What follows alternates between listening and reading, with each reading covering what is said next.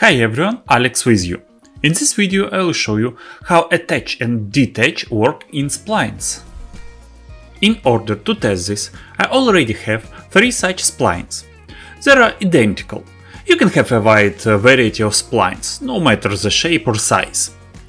The essence of these functions is that attach can attach spline to one logical group, and detach can detach them from this group. How does this happen visually? That is, I have elements. I can select each of them separately. They are not in the same logical group, and they are not related to each other in any way. Attach will allow you to attach them. I'll select the spline to which I want to attach another spline. I go down in the parameters a little lower. And there are 2 options, attach and attach multi. The first attach allows you to attach only one element, and multi allows you to attach all the elements you need. Let's try attach. To do this, I will click the attach button. It lights up blue, and I click on the spline that I want to attach. They became one logical group. I disable attach by clicking the button again, and now if I select one of the splines, the second one is selected along with it. This is different from normal grouping of objects because grouping simply creates an outer group for ease of movement or rotating. And the logical group is used to adjust that spline. For example, by going into vertices, I can select vertices of both one spline and another, because they are located together and they are logically connected. Attach multi. By clicking on this button, a window will open in which I can add any number of splines that I have created. They will all be listed here. That is, I can select the third rectangle from the list. This is just this one.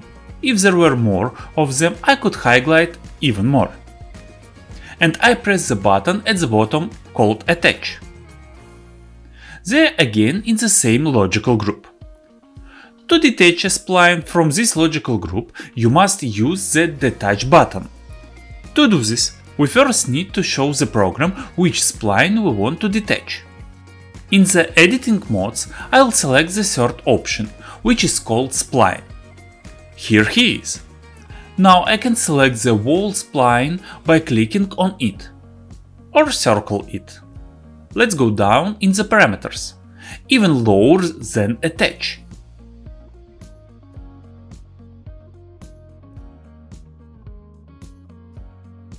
Here he is.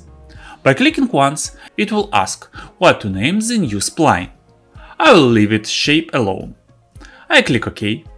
Oh, it became a different element. That is, if I select it now, it works separately, and these two are in the same logical group and work separately. Why it might be useful to attach an elements to one another?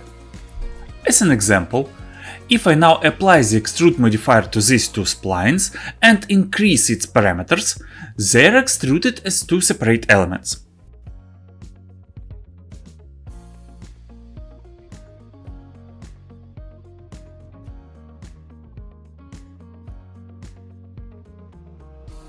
The same thing will happen if I, for example, take this spline, move it to them, and apply extrudes. Due to the fact that these are separate objects, he applies his own extrude to each. These are all unrelated objects. That is, nothing happens to them, they are simply extrudes out. But if they are attached and they intersect, for example like this,